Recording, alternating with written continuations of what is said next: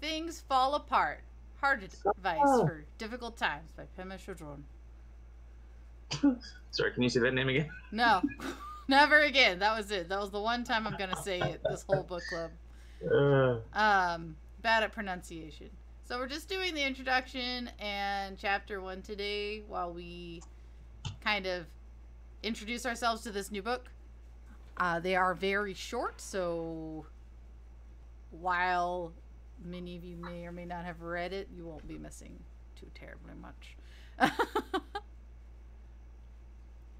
So Pema opens up by giving us an interesting set of context for why she wrote the book in the first place, which is that she kind of set out to do a year of nothing, and use the time to reflect and write. And so this book kind of gets written during that time, at least segments of it, chunks of it. And then she thinks about, like, one of the things she does is, as she's interested in the book itself through the introduction, is that reflecting on her always coming back to Maitri, the loving kindness towards oneself, and that oftentimes a lot of subjects and material bring her back to this. And then when she goes out to teach and stuff, right? So she says, gradually as I read more, I began to see that in some way, no matter what subject I had chosen, what country I was in, or what year it was, I had taught endlessly about the same things. The great need for Maitra, loving kindness towards oneself, and developing from that the awakening of a fearlessly compassionate attitude, which I continue to love the thread that that she follows with that in her books. The places that scare you that we went over particularly stands out in my mind in regards to that.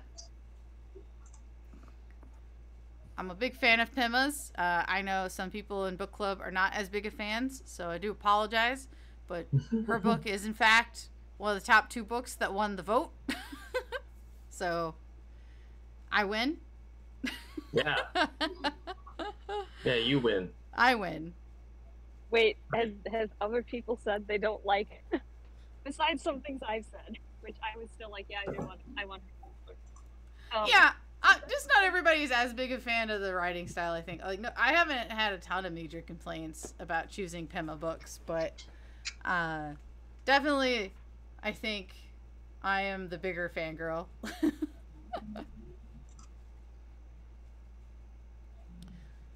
So yeah, her introduction's real short. One of the things that I highlighted here was, in putting these instructions into practice, we join a long lineage of teachers and students who have made the Buddha Dharma relevant to the ups and downs of their ordinary lives. I really liked this sentiment. I wanted to highlight it because, as always, I think it's really easy to approach mindfulness and meditation and, like, overly glorify it as this little fancy spectacle that you're going to be putting on, and then just kind of stepping back and realizing that it's just adding it to the ordinariness, and that you are just one of bazillions of people. I'm not going to use a real number, bajillion bazillions of people who've approach this practice.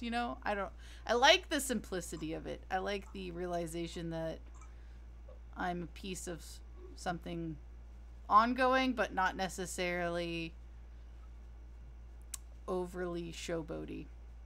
I'm having a difficult time with my vocabulary today, and I apologize. Does anybody have any thoughts?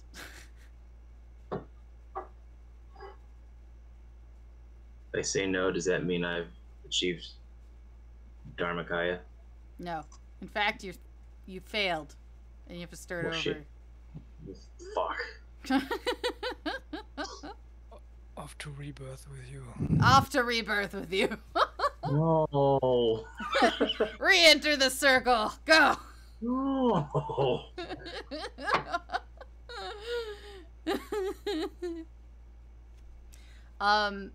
She starts with intimacy with fear as chapter 1.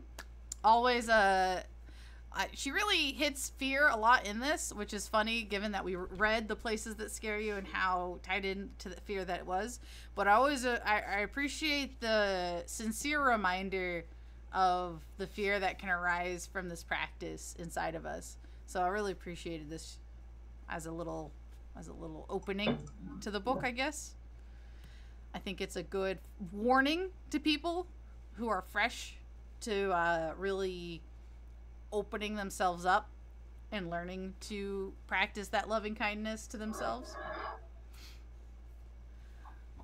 Fear is interesting. Mm-hmm. I have a thought now. Fear, you know, on like the surface of things, you wouldn't expect fear to be one of the things that happens when you know, partake in like a dharmic exercise or decide I'm going to meditate and figure out what's up with my brain. You know, like you think you're gonna be like, oh, I'm so distracted and whatever, but like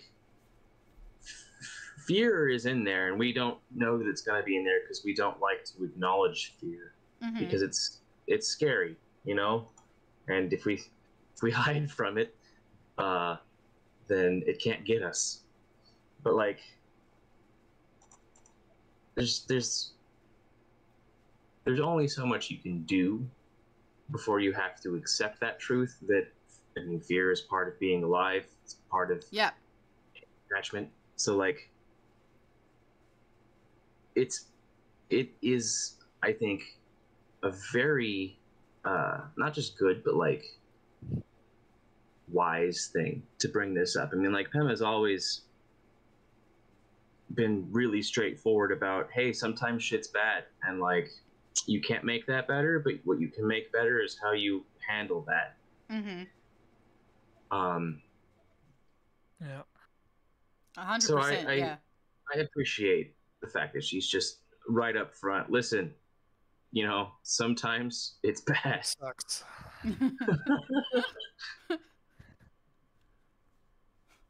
Sometimes it sucks. Yeah. Well, she points out, I think, because I definitely experienced this, especially earlier in the practice, how inspiring it felt to spend time meditating, right? Like, it was really refreshing, and just like the energy and the not that it's not refreshing still, but you know what I mean? Just the newness of it was very like, oh, this is amazing, I really want to dive into this and learn so much more. And as she puts it, like, it can spark that enthusiasm in us, but it's inevitable that as we go through it, we're going to experience that fear.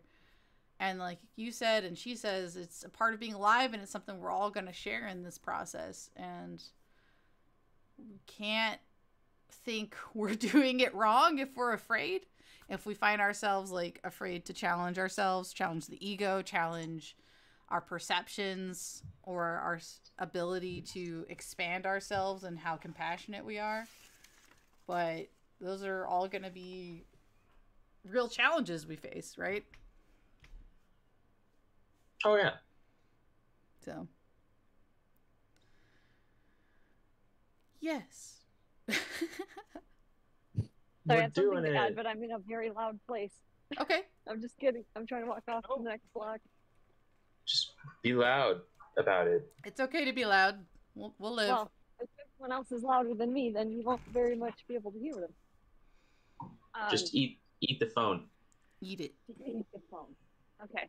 Are we okay now? Yeah. Hopefully, maybe. So, I wanted to kind of expand, because we're talking about fear in the Dharma and, you know, meditating, encountering it. But I think something interesting that I'm hoping she'll touch on this later somewhere in the book. And also maybe she did in the other book we read, but I didn't read. You know, I joined in pretty in that one, so. But a big thing that I've noticed culturally is that fear is often buried under another emotion. Like, one of our responses to having fear, like, normally you take action, but you either escape the thing or somehow address the thing that's making you afraid, right? But we also have a lot of incidents of people masking fear with anger or with, I think anger is very common. People respond with aggression instead of anything that's actually going to help fix the source of the problem, the thing that they're actually afraid of. But because we think about it as anger, we experience it as anger first, is very difficult to address the actual fear underlying the anger.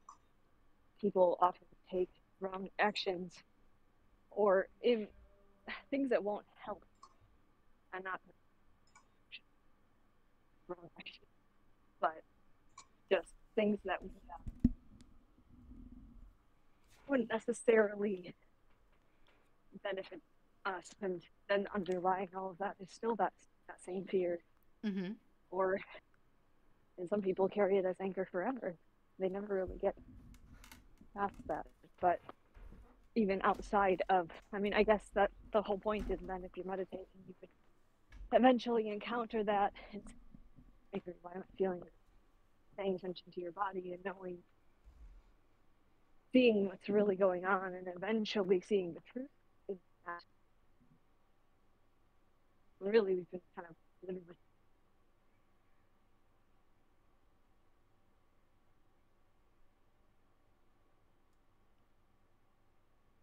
You cut out, Lee. Are you done? Or did... Yeah. Okay, I didn't know if you'd stop talking or if... Yeah, I cut you off. I'm sorry. No, I stopped. I okay. paused. I'm walking home now, so...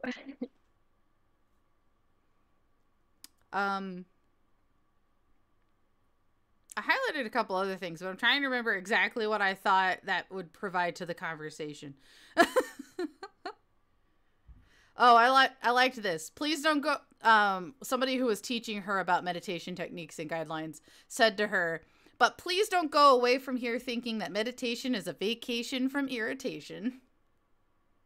Wow. It absolutely is not. Yeah. It is not. My grandma, that language is very similar to how my grandma talks about when bad things happen to you. You'll say there's a lot of irritate, which I think is like this person is and what the context of it is. It just reminded me of how when misfortune befalls somebody, and it's not like so extreme, like nobody died or severe illness or something like that, but just like things that stress you out happen, she'll say a lot of irritate. It's a lot of irritate. And maybe the perspective of that as well, that it's like they're not actually these life-changing, world-ending events, all of these things that we complain about. It's just irritation. Get some perspective, I appreciate her taking the time to, the world's a ton of irritation, but then she takes the time to really hit you with the reality that you're probably, she doesn't put it this way necessarily, but you're going to learn a lot about yourself probably you didn't really want to think about or accept. I've personally been presented with my own flaws during meditation and been like, I don't want that to be true, but it is. And trying to be kind to myself as I work through them is interesting. I think, and maybe I am applying too much thought to people looking into meditation. I'm mostly just referring to myself. When I first started meditation, I expected, I suppose, to be free of not just irritation, but anxiety. I was like, oh, I'm going to start meditating and I'm just going to be so at peace all the time. Yeah, no. But, yeah, I still beat myself up too for having more anxiety than I think I should have. But I did notice a really big difference between properly meditating and for the last I would say the last year has been more focused on that, but I had already kind of been doing some of these things without consciously thinking of them in this Buddhist framework from some months before that as well. And I think the way that I handle the anxiety is definitely different. The anxiety is still there, but being much quicker at recognizing that I'm experiencing anxiety. Yeah. And being able to say, oh, that's all it is, and that I can kind of like have a conversation with myself, that I don't need to listen to some of these thoughts and the things that I'm worried about yet, and may never actually happen at all. A lot of them do come true, and then they have happened, which is, I think, for myself, one of the biggest hurdles. I'm worrying about something happening, and then I'm right. It makes it very difficult to overcome the anxiety, because my anxiety has accurately predicted the future many, many, many times. You get that confirmation bias and like, ha-ha! But here's the big difference. If you can recognize that you're right, that thing is going to happen, but feeling bad about the thing happening doesn't help make it better. And I'm like slowly shifting into preparing for the eventuality of something unpleasant or bad, but trying not to let that feeling overtake me. Trying not to let that affect too much in the present moment, to the point that it's preventing me from enjoying it. Or preventing me from seeing other things clearly, like obsessing over that particular future moment that will, most likely come to pass, and then remembering too that there is a moment after that happens. It's not just that. It's like some life going past that moment as well. We can kind of keep that perspective. Even on another level, personally for myself, because I have a lot of generalized anxiety where it's not necessarily about anything. It's just in my stomach, and that's how I feel. And so for me, one of the insights I've been able to gain from a mindfulness and meditation practice is being able to more quickly discern, okay, this is just a bodily reaction I'm having. I'm not... And being able to like, okay, I've calmed my thoughts. I am trying to be open. And I just kind of am able to not try to just turn anything into something to be anxious about, because my body says we should be anxious about something. Anything. Pick something. And so before I did, and I still struggle with this sometimes, is that because I'm having the bodily reaction, my mind is like, oh, what are we anxious about? Let's pick something. And so I was about to say that, because there's always something to be anxious about, and if there isn't, then the mind will come up with something. And so I'm often having a physiological response, no matter, like, outside of my control. And so practicing that mindfulness and that meditation is so important to me as a person, because then I can identify, this is a physical response. Is there something I can do to help halt it? Instead of seeing it as something, okay, I got to figure out what the problem is in my mind. And sometimes the answer is a lot of the sensory techniques that you get taught in cognitive behavioral therapy. Like, oftentimes with little kids, I'll be like, you want a piece of ice? Because sucking on something cold in their mouth or holding something icy can really like take you out of a thought cycle. And I find that shocking my system sometimes similarly will get it out of a knot. I don't have a good word for it. Like, the tied up knot in my stomach will unravel if I can do something to shock it.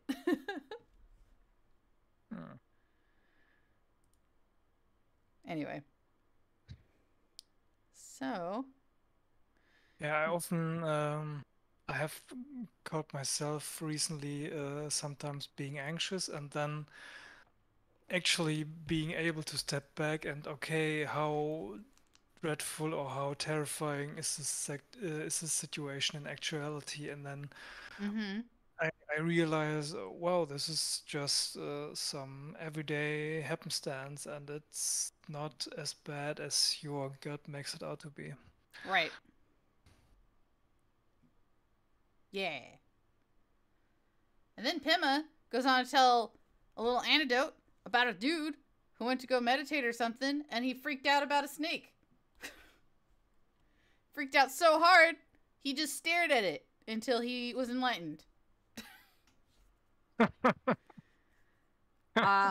And then he went and slept. And then he was like, was there actually a snake, or was I just scared of the snake? And there you are. That's my summary of the anecdote. And then she gets into the conversation of how, you know, no one ever tells us to stop running away from fear. We are very rarely told to move closer, to just be there, to become familiar with fear. I think in the kind of community that we run around in here in the server, obviously we might hear that language more often of like, sit with your fear, spend time with it. But definitely in a day-to-day world, I think it's like, yeah, run away from your fear, ignore it. Yeah. Well, it's not even a conscious thing necessarily, right? People probably haven't directly said that to you, but we have a lot of things like, oh, something bad happened. Just why don't you just go watch a movie? Why don't you just go? Yeah, distract play yourself. some games. Yeah. Like some distraction, and then the immediate bodily response, even beyond that, right? So much, how much we see people turning to substances or, you know, going partying or something to forget about their problems. And they'll even use that language too, to forget. Yeah. Right. And it's like this thing is always following them around. And how many people do you meet where they're doing things like that and they're laughing, but then they have this, like, you can feel underneath that. Yeah. For sure.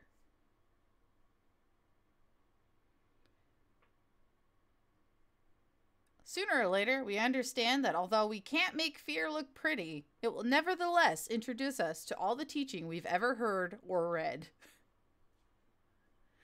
And I think that's an interesting claim. I'm interested to see how she furthers that thought process throughout the book. And then she talks about some good words we all know about: Buddha, nurture, love, nature, love, courage. These are code words for things we don't know in our minds, but any of us could experience them. Once again, a thought I'd like to see expanded upon, so we'll see how that goes. She says these are words that point to what life really is when we let things fall apart and let ourselves be nailed to the present moment. I think nailing myself to the present moment is really really a kind of in my mind, very graphic detail. Like, I'm imagining literally being nailed to a moment and then there's blood and blah. But that's how my brain do.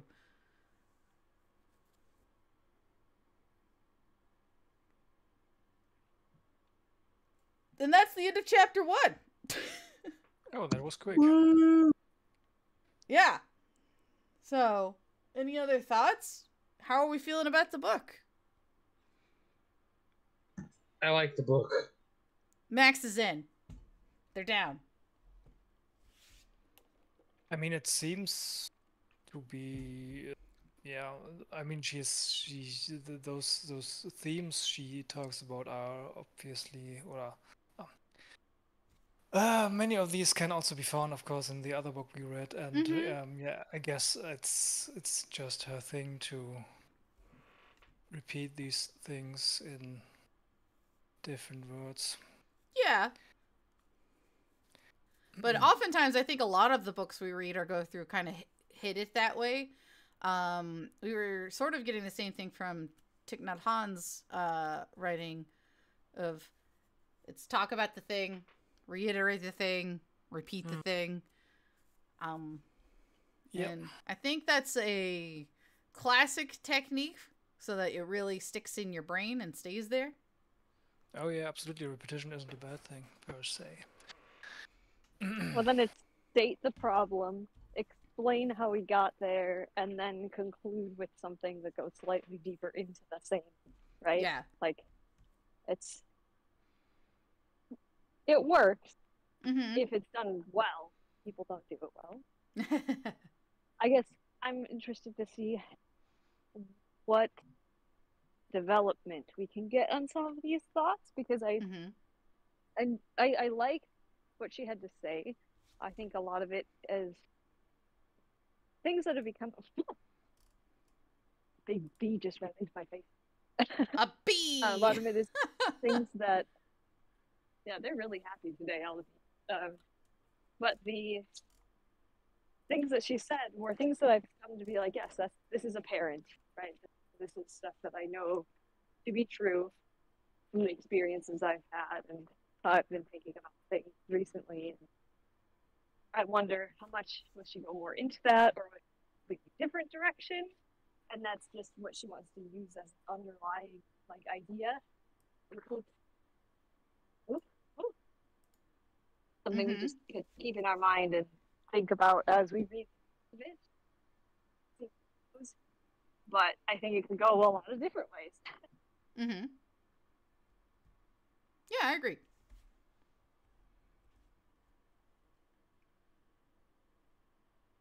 All right, go team.